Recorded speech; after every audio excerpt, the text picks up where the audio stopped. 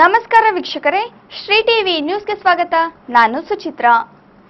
ಶಿರಾ ನಗರದ ಸರ್ಕಾರಿ ಪ್ರೌಢಶಾಲೆಯಲ್ಲಿ 1987 ರಿಂದ 90ನೇ ಸಾಲಿನ ವಿದ್ಯಾರ್ಥಿನಿಯರ ಪುನರ್ಮಿಲನ ಹಾಗೂ ಗುರುವಂದನಾ ಕಾರ್ಯಕ್ರಮವನ್ನು ಹಮ್ಮಿಕೊಳ್ಳಲಾಗಿತ್ತು. ದಿನಾಂಕ 7/4/2019 ಭಾನುವಾರದಂದು ಶಿರಾದ ಸರ್ಕಾರಿ ಪ್ರೌಢಶಾಲೆಯಲ್ಲಿ ಪುನರ್ಮಿಲನ ಹಾಗೂ ಗುರುವಂದನಾ ಕಾರ್ಯಕ್ರಮದಲ್ಲಿ ಅಂದಿನ ಶಿಕ್ಷಕರಾದ TNA ಮೂರ್ತಿ, TR ಪುಟ್ಟರುದ್ರೇಗೌಡ, ಸುಬ್ರಹ್ಮಣ್ಯ ಅಯ್ಯರ್ ಹಾಗೂ 1987 ರಿಂದ 90ನೇ ಸಾಲಿನಲ್ಲಿ ವ್ಯಾಸಂಗ ಮಾಡುತ್ತಿದ್ದ ವಿದ್ಯಾರ್ಥಿನಿಯರು ಭಾಗವಹಿಸಿ ಗುರುಗಳಿಗೆ ವಂದನೆಯನ್ನು ಸಮರ್ಪಿಸಿ ಅಂದಿನ ಶಾಲೆಯ ಅನುಭವವನ್ನು ಹಂಚಿಕೊಂಡರು.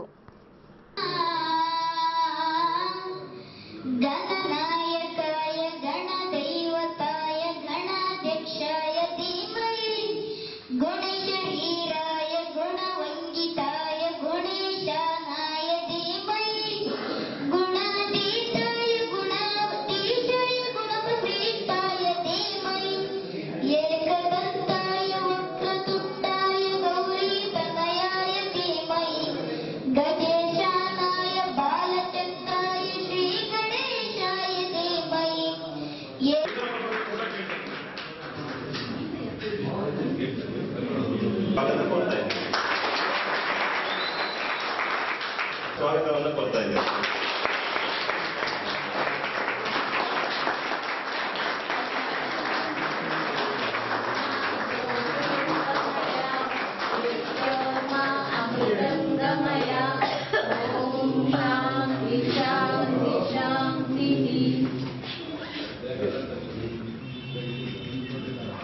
ಸರಿಯಾಗಿ ಕೂತಿಲ್ಲ,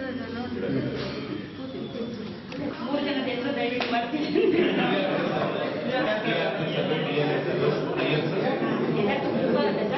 ಮತ್ತೆ ನಮ್ಮ ಹಳೆ ಸ್ನೇಹಿತರು ಎಲ್ಲರಿಗೂ ಸುಸ್ವಾಗತ. ಈ ಕಾರ್ಯಕ್ರಮದ ಉದ್ದೇಶ ಏನಂತಂದ್ರೆ, ನಾವು ಎಲ್ಲ ಹಳೆ ಸ್ನೇಹಿತರನ್ನ ತುಂಬಾ ವರ್ಷಗಳೇ ಆಗೋಗಿದೆ. ನಾವು ಓದ್ಬೇಕಾದ್ರೆ ನೋಡಿದ್ದಷ್ಟೇನೆ. ಆದ್ರೆ ಇವತ್ತೆಲ್ಲ ನೋಡಿದಾಗ ನಮ್ಗೆ ಯಾರು ಒಡ ಹುಟ್ಟವರು ಅನ್ನೋದು ಅದು ಎಲ್ಲ ಸುಳ್ಳು. ಸ್ನೇಹಿತರೇ ಒಡ ಹುಟ್ಟವ್ರನ್ನ ಮಾಡಿ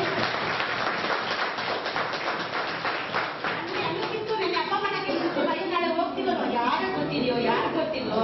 ಯಾಕೆಂದ್ರೆ ನಾವು ಹುಟ್ಟಿದ್ದೆಲ್ಲ ಶಿರಾದಲ್ಲಿ, ಆದ್ರಿಂದ ನಮಗೆ ಸುಮಾರು ಶಿರಾದವರು ಅರ್ಧಕ್ಕರ್ಧ ಜನ ಎಲ್ಲರೂ ನಮಗೆ ಫ್ರೆಂಡ್ಸ್ ಗೊತ್ತು.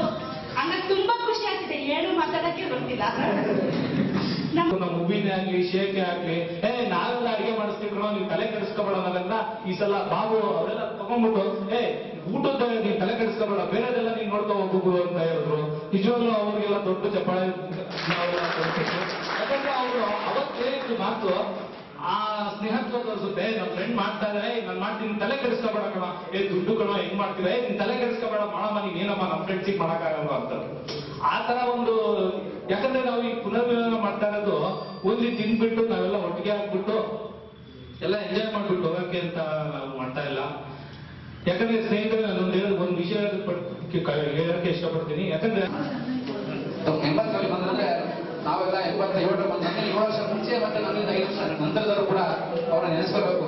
ಯಾಕಂದ್ರೆ ಇಡೀ ಸ್ಕೂಲಲ್ಲಿ ಫಸ್ಟ್ ನಾವು ಬಂದ್ರೆ ಎದು ಬಂದಿದ್ದು TFS ಎಲ್ಲ ನಿಂತಿರೋ ಕಡೆಲ್ಲ ಸೈಡಲ್ಲಿ ಬಸ್ ನೋಡ್ಕೊಂಡು ನಮ್ಮ ಅಮ್ಮ ಅಪ್ಪಂಗೆ ಹೇಳ್ತಾ ಇದ್ದೆ, ಗಲಾಟೆ ಮಾಡ್ತಾರೆ. ನಾನು ಪಿ.ಟಿ. ಸರ್ ಗಮನಿಸ್ತೀನಿ.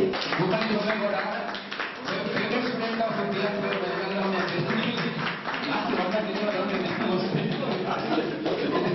ಭೂಪತಿ ಹೋಮೇಗೌಡ, ನರೇಂದ್ರ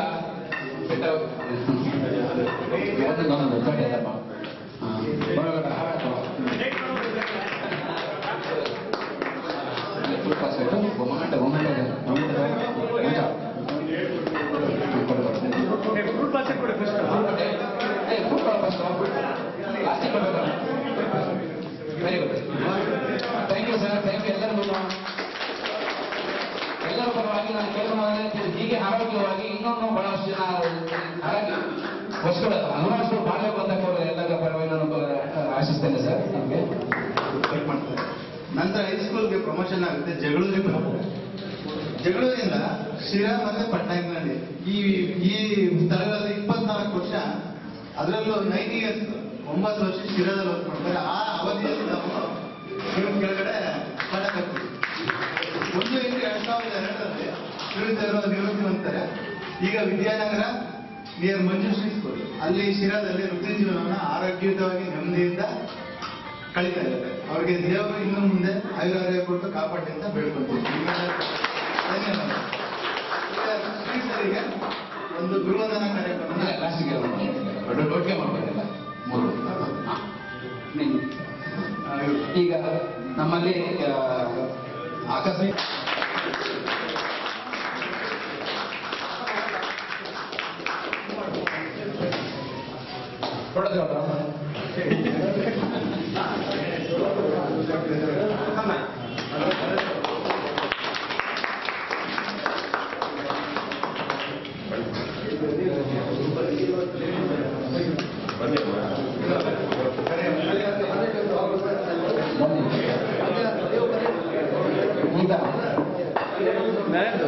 ನರೇಂದ್ರ ಈ ಕಡೆ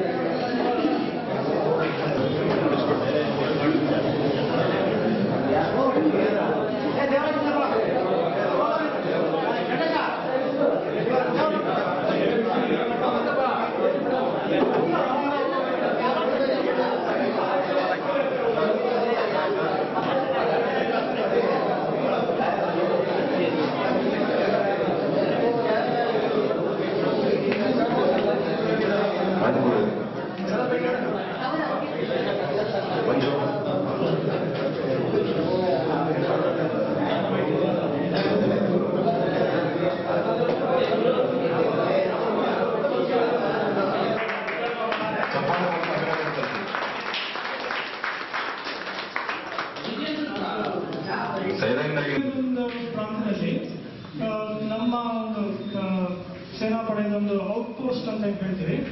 ಅದು ಪಾಕಿಸ್ತಾನ ಆಕ್ಯುಪೈ ಕಾಶ್ಮೀರ ಏನಿದೆ ಅದನ್ನ ಕಾಣೋ ತರ ಒಂದು ಔಟ್ಪೋಸ್ಟ್ ಇತ್ತು. ಅಲ್ಲಿ ಹೇಗೆ ಅಂತಂದ್ರೆ ನೀವು ಕಲ್ಲೆಸ್ದ್ರಿ ಅಂತಂದ್ರೆ ಆ ಕಲ್ಲು ತಲುಪೋದಿಲ್ಲ. ನೋಡಿದ್ರೆ ಹತ್ರ ಕಾಣುತ್ತೆ, ಕಲ್ಲೆಸ್ದ್ರೆ ಕಲ್ಲು ತಲುಪೋದಿಲ್ಲ, ಗುಂಡಿಗೆ ತಲುಪುತ್ತೆ. ಸೊ ಆಗಿನ ಕಾಲದ ಸರ್ಕಾರ ಅದರ ಬುದ್ಧಿಮಟ್ಟಕ್ಕೆ ತಕ್ಕಂಗೆ ಏನು ಆರ್ಡರ್ಸ್ ಕೊಟ್ಟಿತ್ತು ಅಂದ್ರೆ ಆರ್ಮ್ ಫೋರ್ಸಸ್ಗೆ, ಒಬ್ಬ ಟೆರರಿಸ್ಟ್ ಹಿಡಿದ್ರಿ ಅಂದ್ರೆ ಅಥವಾ ಹಿಡಿಬೇಕು ಅಂತಂದ್ರೆ, ಗುಂಡು ಹೊಡಿಬೇಕು ಅಥವಾ ಬಂದೂಕು ಚಲಾಯಿಸಬೇಕು ಅಂತಂದ್ರೆ 4 ದಿವಸದ ನಾಲ್ಕು ದಿವಸದಲ್ಲಿ ನಿಮಗೆ ಪರ್ಮಿಷನ್ ಸಿಗ್ತಿತ್ತು. ಇದು 5ನೇ ಕ್ಲಾಸಿಗೆ ಹುಡುಗನಿಗೂ ಗೊತ್ತಾಗುತ್ತೆ 4 ದಿವಸದವರೆಗೂ ಯಾವ ಟೆರರಿಸ್ಟ್ ಒಂದೇ ಜಾಗದಲ್ಲಿ ನಿಂತ್ಕೊಂಡಿರೋದು ಅಂತ ಹೇಳಿ. ಆ ಪರಿಸ್ಥಿತಿ ಚೇಂಜ್ ಆಗಿದೆ ಈಗ. ಬಟ್ ನಾನು ಬಿಡೋ ಟೈಮ್ವರೆಗೂ ಅದೇ ತರ ಪರಿಸ್ಥಿತಿ ಇತ್ತು. ಸೊ ಇದು ಪಾಕಿಸ್ತಾನಿಗಳಿಗೂ ಗೊತ್ತಿತ್ತು. ಯಾರನ್ನು ಕೂಡ 4 ದಿವಸದವರೆಗೂ ಕಾಯ್ದಿಲ್ಲ. ಅವರು ಹಿಡ್ಕೊಂಡ್ಬರೋದು ತಿಹಾರ್ ಜೈಲಲ್ಲಿ ಕಳಿಸೋದು, ಮಸಾಲ ದೋಸೆ ತಿನ್ಸೋದು, ವಾಪಸ್ ಕಳಿಸೋದು, ಇದೇ ಪ್ರೊಸೆಸ್ ಆಗ್ತಿತ್ತು. ನಾವು ಡಿಮಾರಲೈಸ್ ಆಗಿದೆ.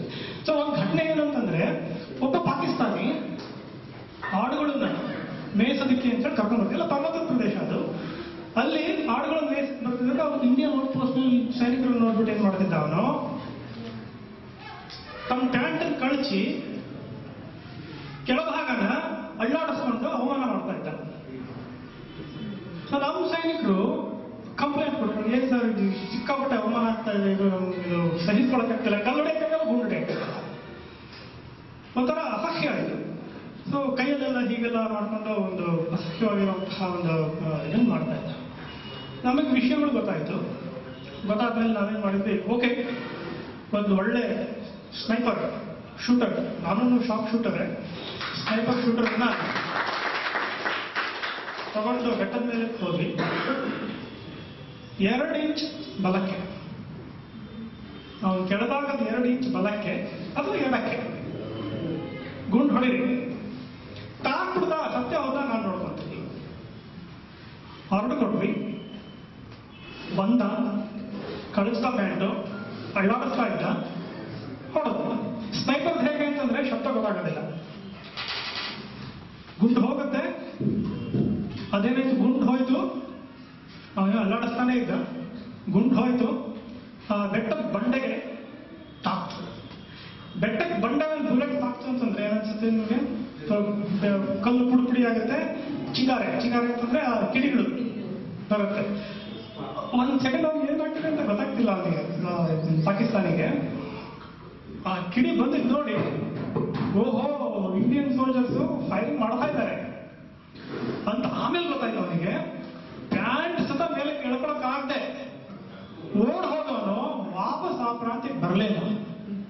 ಸೊ ಈ ರೀತಿಯಾಗಿರುವಂತಹ ಕಷ್ಟಕರವಾಗಿರುವಂತಹ ಒಂದು ಜಾಗದಲ್ಲಿ ನಾವು ಇರಬೇಕಾಗಿರುವಂಥ ಪರಿಸ್ಥಿತಿ ಬರುತ್ತೆ. ಇನ್ನೊಂದು ಹೇಳ್ಬಿಟ್ಟು ನಾನು ಮುಗಿಸ್ತೀನಿ. ನಿಮ್ಗೆಲ್ಲರಿಗೂ ಗೊತ್ತು ಇಂಟರ್ನ್ಯಾಷನಲ್ ಬಾರ್ಡರ್ ಅಂತಿದೆ, ನಂತರ LOC ಅಂತಿದೆ, ಅದು ಗೊತ್ತು. LOC ಫಿಲಮ್ ನೋಡಿರ್ಬೋದು ತುಂಬಾ ಜನ ನೀವು. 3ನೇ ತರದ ಬಾರ್ಡರು ಇದೆ ಇಂಡಿಯಾ ಪಾಕಿಸ್ತಾನದ ಮಧ್ಯೆ. ಎಷ್ಟು ಜನ ಗೊತ್ತು? ಕೈ ಎತ್ತಿ. ಏನದು? 3ನೇ ತರದ ಬಾರ್ಡರ್ ಇಲ್ಲ. ಓಕೆ, ಇಲ್ಲೇನೋ ಬಟ್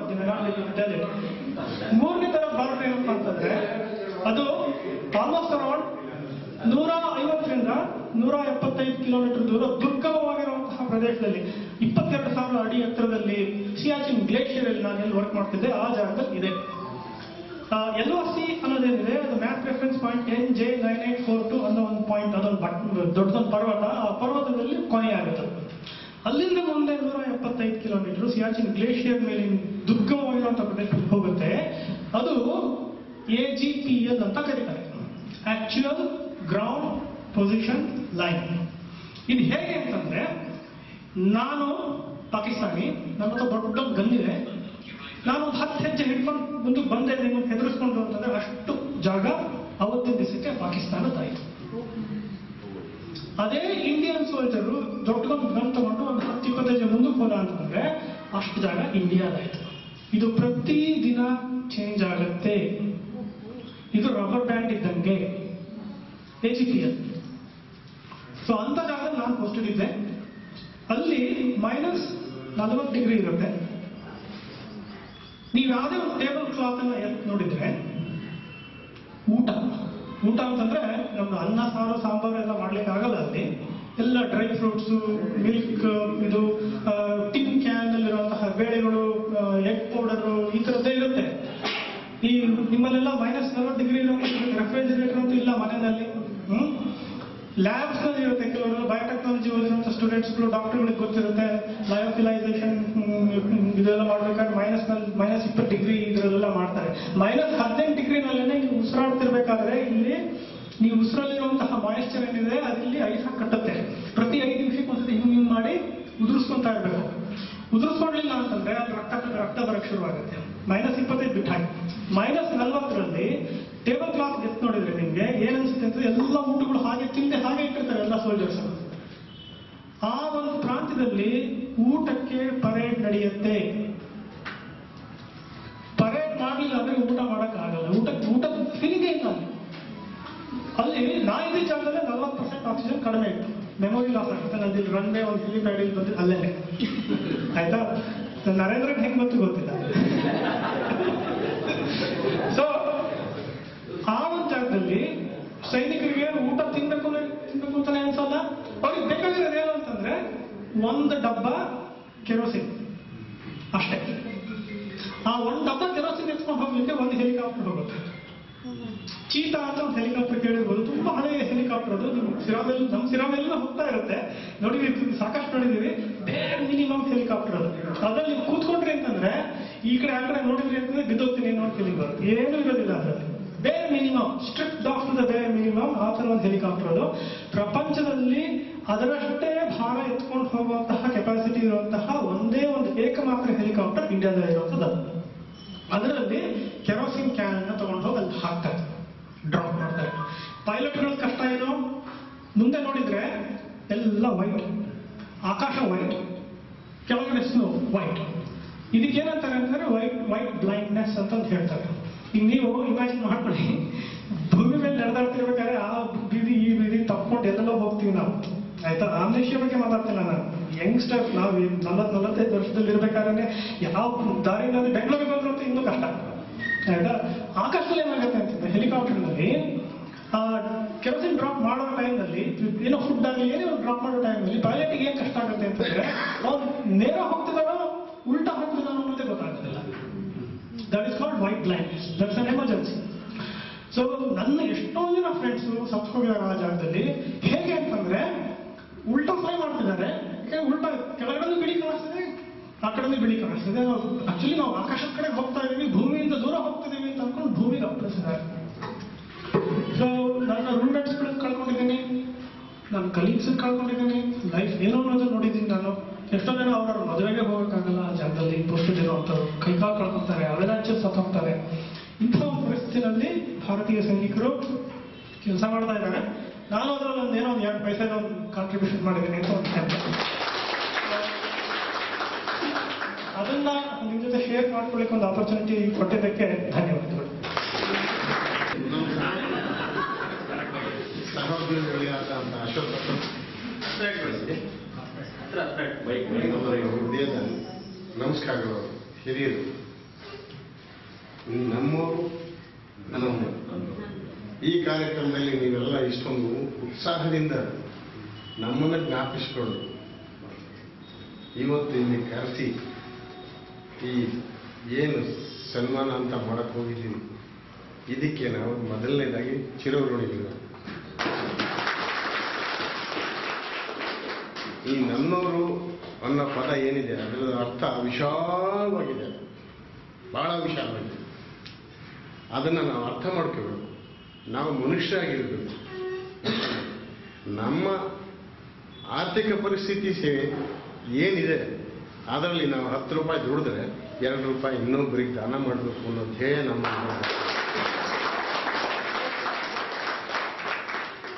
ಮನುಷ್ಯ ಹುಟ್ಟಿದ ಮೇಲೆ ಸಾವಂತೂ ಗ್ಯಾರಂಟಿ, ಇದು ಶಾಶ್ವತ, ಇದು ಬರ್ದಿಟ್ಟಿರೋದು ಇದು. ಅದಕ್ಕೆ ನಾನು ಹೇಳಿದ್ದು 10 ರೂಪಾಯಲ್ಲಿ 2 ರೂಪಾಯಿ ದಾನ ಮಾಡಿಲ್ಲ. ನಾವು ಹುಟ್ಟಿದ್ದಕ್ಕೆ, ನಾವು ಈ ಭೂಮಿಯಲ್ಲಿ ಸೇವೆ ಮಾಡಿದ್ದಕ್ಕೆ, ಸ್ನೇಹಿತರಲ್ಲಿ ಬೆರ್ತಿದ್ದಕ್ಕೆ ಒಂದು ಸಾರ್ಥಕವಾದ ಜೀವನ, ಅದಕ್ಕಿಂತ ಇನ್ನೊಂದಿಲ್ಲ ಅಂತ ನಾನು ಭಾವನೆ. ಆಮೇಲೆ ನನಗೆ ಬರ್ತಿದ್ದಂಗೆನೆ ಒಂದು ಇಷ್ಟು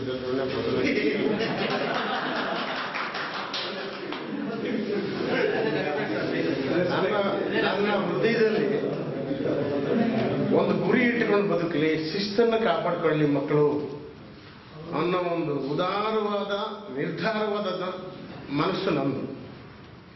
ಆ ದೃಷ್ಟಿಯಿಂದ ನನಗೆ ನೀವೆಲ್ಲ ಇವತ್ತು ಹೇಳಿದ್ರಲ್ಲ, ಯಾಕೆ ಜ್ಞಾಪಿಸ್ಕೊಳ್ತೀವಿ, ಸುಮ್ಮನಿರ್ಬೇಕು, ಗಲಾಟೆ ಹೋಗ್ಲಿ, ಇಷ್ಟಕ್ಕೋಸ್ಕರನೇ ನಾನು ಅಷ್ಟೊಂದು. ಈಗ ನನಗೆ ಬೇರೆ ಮುಖ್ಯೋಪಾಧ್ಯಾಯರಾಗಲಿ, ಬೇರೆ ಅಸೈನ್ಮೆಂಟ್ಗಳಾಗಲಿ ಯಾರು ಆ ಟೈಮ್ಗೆ ನನ್ನ ಲೆವೆಲ್ಗೆ ಯಾರು ಬರ್ತಿರಲಿಲ್ಲ. ನಾನು ನನ್ನದೇ ಆದಂಥ ರೀತಿ ನೀತಿಯಲ್ಲಿ ಮಕ್ಕಳನ್ನ ತಿದ್ದಕ್ಕೆ ಹೋಗ್ತಾ ಇದ್ದೆ. ಅಷ್ಟು ಬಿಟ್ಟರೆ ನನ್ನ ವೈಯಕ್ತಿಕವಾಗಿ ಒಂದೊಂದು ಸರ್ತಿ ಕೆಲವರು ಪೇರೆಂಟ್ಸ್ ಬಂದರು, ನಾನು ಯಾವಾಗೂ ಏನೋ ಮಾಡಬಾರ್ದು ಮಾಡಿದ್ದ 2 ಚೆನ್ನಾಗಿ ಹೊಡೆದಿದ್ದೀನಿ.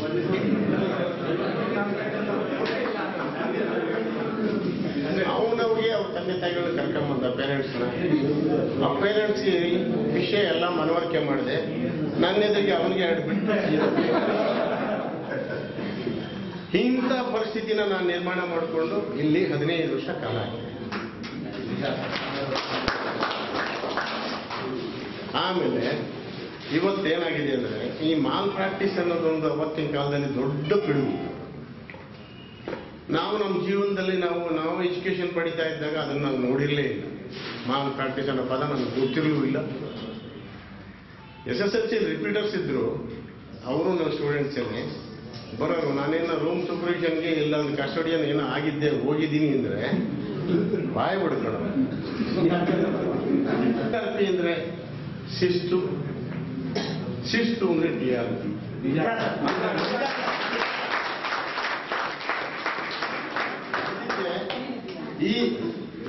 ಈ ವಿಷಯ ಬಂದಾಗ ನೀವು ಎಲ್ಲರನ್ನು ಜ್ಞಾಪಿಸ್ಕೊಂಡು ಇಂಥ ದೊಣ್ಣೇಶ್ವರ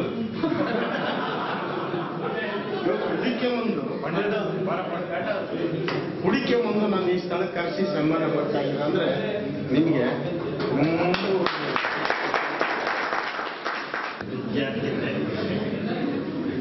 ನಾನು ನೀವು ಗಲಾಟೆ ಮಾಡ್ತಿದ್ದಾಗ ಅನ್ಕೊಂಡೆ ಕ್ಲಾಸ್ನಲ್ಲೂ ಈಗ ಮಾಡ್ತಾ ಇದ್ರು. ಆದ್ರಿಂದ ನಮ್ಮ ಪರಿಣಾಮ ಆಗಿಲ್ಲ. ದಯವಿಟ್ಟು TNS ಮಾತಾಡ್ತಾರೆ, ಅವರು ತುಂಬಾ ಕೂಲ್ ಅಂತ ತಿಳ್ಕೊಬೇಡಿ. ದಯವಿಟ್ಟು ಒಂದು ವಿಷಯ ಹೇಳಬೇಕು ಅಂದ್ರೆ, ನಿಮ್ಮಲ್ಲಿ ಶಿಸ್ತು ತರಬೇಕು ಅಂತಕ್ಕಂಥ ಪ್ರಯತ್ನ ನನ್ನಲ್ಲೂ ಇತ್ತು. ನಾನು ಅದಕ್ಕೂ ಪ್ರಯತ್ನ ಪಟ್ಟಿದ್ದೀನಿ. ಯಾವತ್ತು ನನ್ನತನವನ್ನ ನಾನು ಬಿಟ್ಕೊಟ್ಟಿಲ್ಲ. ಯಾರು ಏನೇ ಅನ್ಲಿ ನನಗೆ ನನ್ನ ಬಗ್ಗೆ ಒಳ್ಳೆ ಮಾತನಾಡೋರು ಇದ್ದಾರೆ, ಕೆಟ್ಟ ಮಾತಾಡೋರು ಇದ್ದಾರೆ, ಇನ್ನೂ ಮುಂದೋದವರು ಇದ್ದಾರೆ. ಆದರೆ ಅವ್ರ ತಪ್ಪನ್ನು ಅವರೇ ತಿಳ್ಕೊಂಡು ತಿದ್ದುಕೊಂಡವರು ಇದ್ದಾರೆ. ಇದು ನನ್ನ ಗಮನಕ್ಕೂ ಬಂದಿದೆ. ಇದು ನನಗೆ ಮುಖ್ಯವಾದಂಥ ಒಂದು ವಿಚಾರ. ನಾನು ಕನ್ನಡ ಭಾಷೆಯೊಂದನ್ನು ಮಾತ್ರ ಮಾಡ್ತಾ ಇದ್ದೆ.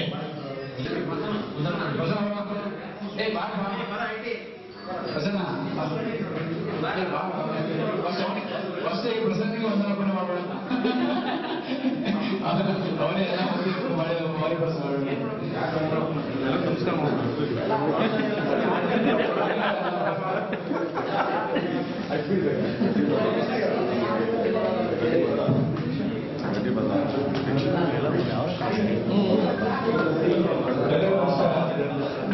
ಸೊ ಈಗ ಈ ಕಾರ್ಯಕ್ರಮದ ಕೊನೆ ಘಟ್ಟ ಅಂತ ಹೇಳಕ್ ಇಷ್ಟಪಡಲ್ಲ, ಅರ್ಥದಲ್ಲಿದ್ದೀವಿ.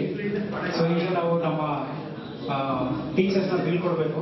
ಅದರಿಂದ ಈ ಭಾಷೆ ವಂದನಾರ್ಪಣೆ ಈಗ ಮಾಡಕ್ ಇಷ್ಟಪಡ್ತೀನಿ. ಸೊ ನಮ್ಮ ಟೀಚರ್ಸ್ ಅವರ ಕಾರ್ಯಗಳನ್ನ ಬಿಟ್ಟು ಈ ದಿನ ಆಕ್ಚುಲಿ ಬರಲ್ಲ ಅಂತಾನೆ ಎಲ್ಲರೂ ಹೇಳಿದ್ರು. ಫಸ್ಟ್ ನಿಮಗೆ ಗೊತ್ತಿದೆ, ನೀವು ಎಷ್ಟು ಜನ ಕಾಲ್ ಮಾಡಿದೀರಾ ಈ ಕತೆ. ಶಿರಾ ತಾಲೂಕು ಹೋಜಗುಂಟೆಯಲ್ಲಿ ಜುಂಜಪ್ಪನ ಜಾತ್ರೆಯನ್ನು ಅದ್ದೂರಿಯಾಗಿ ಆಚರಿಸಲಾಯಿತು.